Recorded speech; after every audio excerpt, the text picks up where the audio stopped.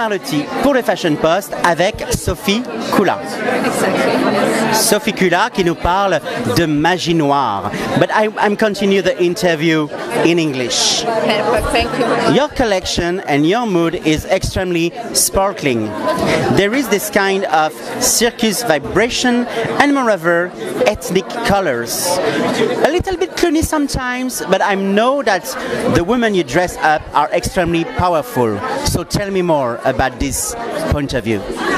Okay, yeah, you're right. I love colors, and it's very typical for my style. You know, if you saw my collections which I made before, they're also colorful. So I try to continue this, and I think that actually this collection is more dark than before.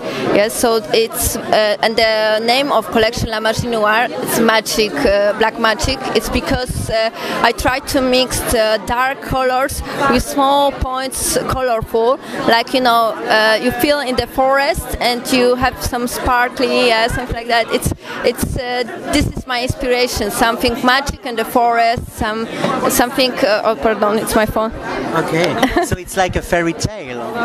Yeah, exactly. Yeah. With dots, brills. It's more like witches. Shocking pinks. Shocking few colors. I think it's also orange, green. Yeah, that's its opposite. It's mixed with dark and shocking colors. Exactly. That's for me.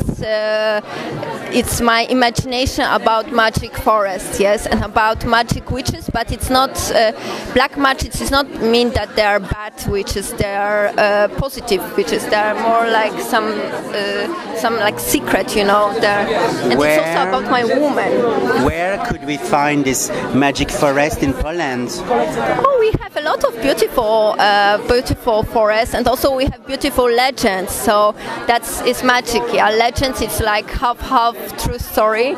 And no, so I think that legends, Polish legends, Slavian legends, they are also my inspiration. And you have many stories in the forest because Polish forests, they are very magic. You should visit, really. Yeah, it's different than here. Trust me. So nowadays you are in Paris. What represents for you the fact that you present your collection in Paris? It's really important for me because Poland, fashion market in Poland just started to grow. So every year is better and better. But here is history of fashion, and the Fashion Week. It's international event. So for me, it's occasion to meet people around the world. I can't do this in my country. So maybe one day it will be like that. But here it's really prestige for me, and really.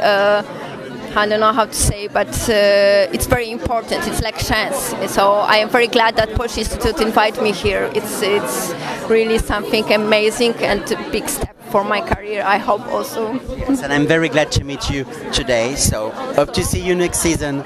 Thank you so much. Thank you very much. C'était William Marlotti pour le Fashion Post.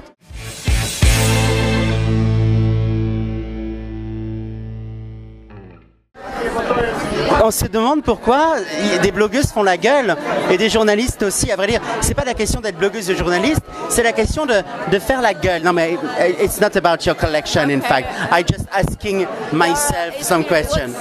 Whatever.